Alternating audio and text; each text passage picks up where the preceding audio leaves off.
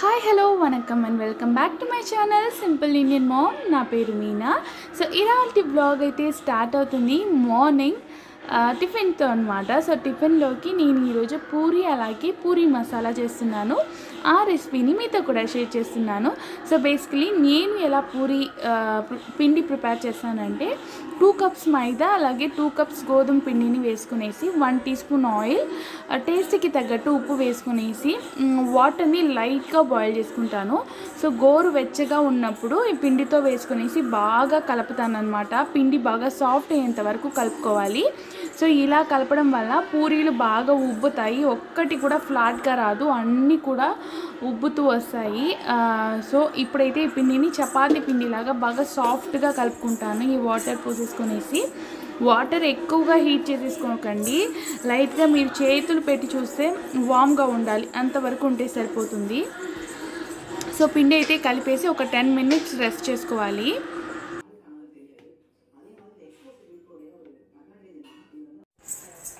So తర్వాత పూరి మసాలా కోసం బాణీలు పెట్టేసి ఆయిల్ వేసుకున్నాను. ఆయిల్ లైట్గా హీట్ అయిన తర్వాత ఆవాలు జీలకర్ర వేసి అవి చిటపట్లాడిన తర్వాత కరివేపాకు పచ్చిమిర్చి వేసి ఇంకా ఒక 2 మీడియం సైజ్ ఆనియన్స్ని ఇలా కట్ చేసి పెట్టుకున్నాను. దాన్ని కూడా యాడ్ చేసేసి కొంచెం సేపు ఒక 1 మినిట్ ఇలా టాస్ చేసుకోవాలన్నమాట. ఆనియన్స్ని సాఫ్ట్గా మాత్రం కుక్ చేసుకోకండి, పూరి మసాలా బాగుండదు. సో జస్ట్ కచ్చా పచ్చాగా మనము దీన్ని ఫ్రై చేసుకుంటేనే మనకు పూరి మసాలాలోకి బాగుంటాయి అన్నట్టు. సో ఈ ఆనియన్స్ కూడా లైట్గా ఫ్రై అయిన తర్వాత దీంట్లో కొంచెం ఉప్పు, ఇంకా 1 tea spoon ginger garlic paste వేసి పచ్చివాసన పోయేంత వరకు లైట్గా టాస్ చేసుకోండి. తర్వాత ఒక చిన్న మీడియం సైజ్ టమాటాని కట్ చేసి పెట్టుకున్నాను, దాన్ని కూడా దీంట్లో యాడ్ చేసేసి ఒక 2 మినిట్స్కి అలా ఉడికించుకోండి. టమాటా గుజ్జుగా అవ్వాల్సిన అవసరం లేదు, జస్ట్ అది ఉడికితే సరిపోతుంది. సో టమాటా కూడా లైట్గా ఇలా ఉడికిన తర్వాత దీంట్లో పసుపు యాడ్ చేసేసి మనము ఉడకబెట్టి పెట్టుకున్న బంగాళాదుంపని కూడా లైట్గా ఇలా క్రష్ చేసి వేసుకోవాలన్నమాట. సో ఇలా ఉల్లగడ్డలన్నీ స్మాష్ చేసి వేసుకున్న తర్వాత కొంచెం సేపు ఫ్రై చేసుకోండి. ఫ్రై అయిన తర్వాత కొంచెం 1 గ్లాస్ వాటర్ మాత్రం పెట్టేసుకునేసి టేస్ట్కి ఉప్పు సరిపోయిందో లేదో ఒకసారి చెక్ చేసుకోండి. సో ఈ వాటర్ కొంచెం బాయిల్ అవుతున్నప్పుడు 1 టీ స్పూన్ శనగపిండి ఉంది కదా, దాన్ని వాటర్లో కలిపేసుకునేసి దీంట్లో యాడ్ చేయాలి. సో శనగపిండి యాడ్ చేసిన వెంటనే మన పూరి మసాలా కొంచెం థిక్గా అవుతుంది. హోటల్స్లో ఇంకా చిన్న చిన్న అంగడిలో అంతా ఇలాగే పూరి మసాలా రెడీ చేస్తారు. ఇన్కేస్ మీకు కావాలంటే పచ్చి బఠానీలు కూడా బాయిల్ చేసి యాడ్ చేసుకోవచ్చు, ఇంకా సూపర్గా ఉంటుంది. కానీ ఇది బేసిక్ పూరి మసాలా, చాలా క్విక్గా చేసేయచ్చు ఒక 10 మినిట్స్లో. అండ్ ఒక 15 మినిట్స్లో మనము బ్రేక్ఫాస్ట్ అనేది రెడీ చేసేసి అనమాట ఈ విధంగా చేస్తే. అండ్ టేస్ట్ కూడా బాగానే ఉంటుంది. తర్వాత పూరి చేయడం స్టార్ట్ చేసేసాను. ఆయిల్ బాగా హీట్గా ఉన్నప్పుడు పూరీని ఇలా చిన్న చిన్నదిగా ఒత్తుకొనేసి వేస్తున్నాను. అండ్ ఒక్క టిప్ మాత్రం పెట్టుకోండి, ఆయిల్ బాగా హీట్గా ఉన్నప్పుడే పూరీలు వేయాలి, అప్పుడే బాగా పొంగుతుంది. అండ్ పూరి పిండి కలిపేటప్పుడు కొంచెం ల్యూక్ వామ్ వాటర్ యూస్ చేయాలి. సో ఇది అనమాట పూరీలు. చూడండి అన్నీ సాఫ్ట్గా ఉబ్బుతూ వస్తుంది నేను చేసేవి. ఈ విధంగా మనము పిండిని కలిపేసుకునేసి ఒక 10 మినిట్స్ పెట్టుకోవాలన్నమాట. కొంతమందికి పూరీలు చేసేటప్పుడు ఉబ్బడం లేదు, ఎలా కలపాలో తెలియకుండా చాలామంది చెప్తూ ఉంటారు. కానీ ఇలా కానీ చేస్తే మనకు హోటల్స్లో ఎలా అయితే పూరి వస్తుందో అదే విధంగా వస్తుందన్నమాట. ఇప్పుడు నేను అన్ని పూరీల్ని 1 బై 1 వేసేస్తున్నాను. చూడండి అన్నీ కూడా ఫ్లఫీగా రైస్ అవుతాయి. సో ఈ విధంగా కొంచెం ఆయిల్ అనేది హీట్గా ఉండాలి. ఆయిల్ హీట్ తగ్గిపోయిందనండి పూరి బాగా ఉబ్బదనమాట. సో బాగా హీట్గా ఉన్నప్పుడు మాత్రమే పూరీలను వేసుకోండి.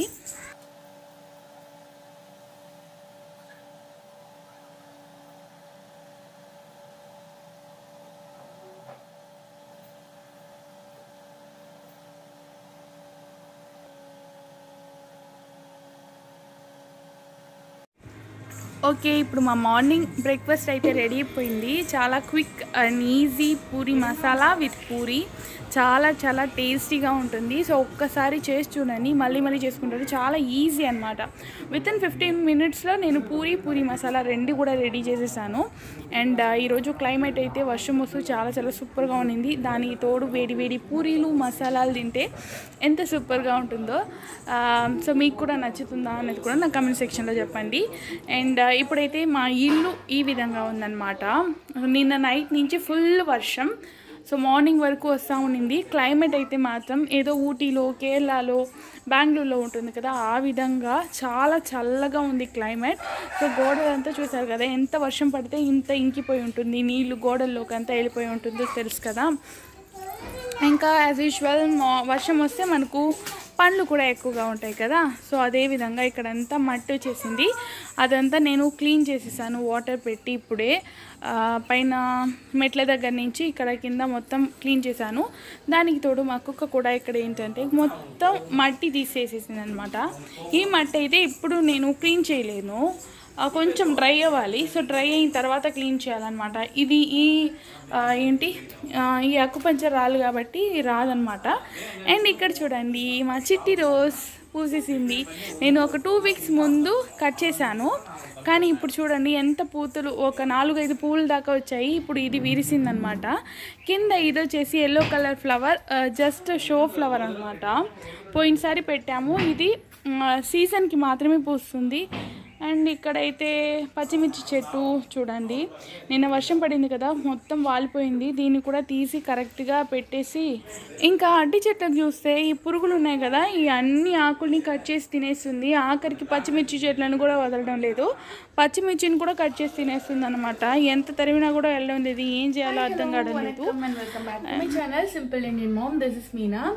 సో ఈరోజు నేను టీ కేక్ అంటే బేసిక్ వెన్నెలా స్పాంజ్ కేక్ చేస్తున్నాను. ఆ రెసిపీని మీతో షేర్ చేసుకుందామనేసి వీడియో షూట్ చేస్తున్నాను అనమాట. అండ్ ఇక్కడ పక్కనైతే నేను ఇడ్లీ దోశ బ్యాటర్, అంటే 2-in-1 బ్యాటర్ అంటాం కదా, బోండాలు చేసుకోవచ్చు, ఇడ్లీ చేసుకోవచ్చు, దోశ కూడా చేసుకోవచ్చు. పైన అయితే నేను మామూలుగా పచ్చి బియ్యము, ఇంకా ఉప్పుడు బియ్యం, ఇడ్లీ రైస్, ఇది 3 కలిపి నానబెట్టాను, కొంచెం మెంతులు వేసి. అండ్ కింద వచ్చేసి నేను మినప్పప్పు నానబెట్టాను అనమాట. మినప్పప్పులో కొంచెం నీళ్ళు లేదు, ఇంకిపోయినట్టుంది. సో కొంచెం నీళ్ళు పట్టేసుకుంటున్నాను. ఓకే, ఇది నానిపోయినట్లయితే మనము ఈవినింగ్కి రుబ్బి పెట్టేస్తాను. సో 1 వీక్కి టెన్షన్ ఉండదు అనమాట, ఏ టిఫిన్ చేయాలి, ఏం చేయాలి అనేసి.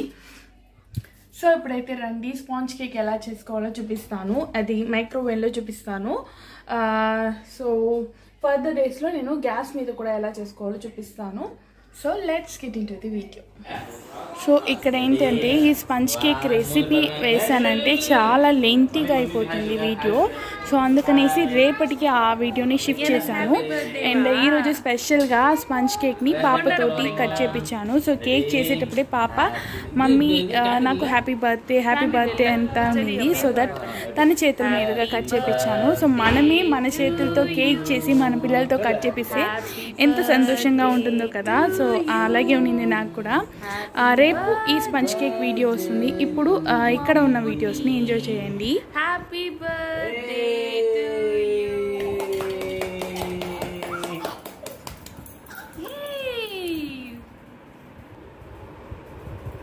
బాబాగా హ్యాపీ బర్త్డే చిట్టుకుటి. సరే కొంచెం కడిగ చూడు కొంచెం కడిగ. యమ్మీ.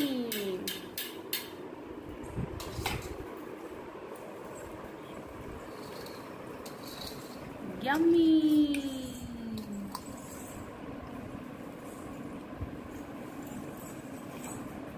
Birthday cake nana. Pertama. Okay ya. Okay. Dan pieces podunga. Happy birthday Buddu. Happy Chalakuti Buddu. வாய் பாருங்க.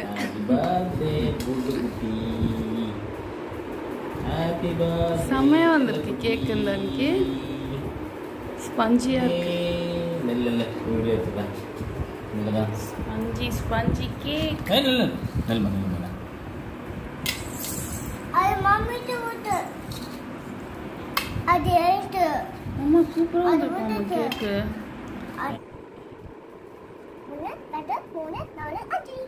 இதை நல்லா பீட் பண்ணுறதா தான் இருக்கேன் விஷயம்.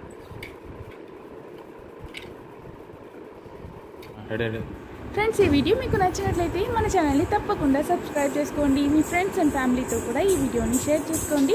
అండ్ రేపు వచ్చే ఈ వీడియోని ఖచ్చితంగా మీరు చూడండి అండ్ మీ ఇంట్లో కూడా ట్రై చేయండి. ఎలా వచ్చింది అన్నది కూడా నా కామెంట్ సెక్షన్లో తప్పకుండా షేర్ చేసుకోండి. And thank you for watching friends. Bye, take care. రేపు కూడా ఇలాంటి ఒక మంచి వీడియో వస్తుంది.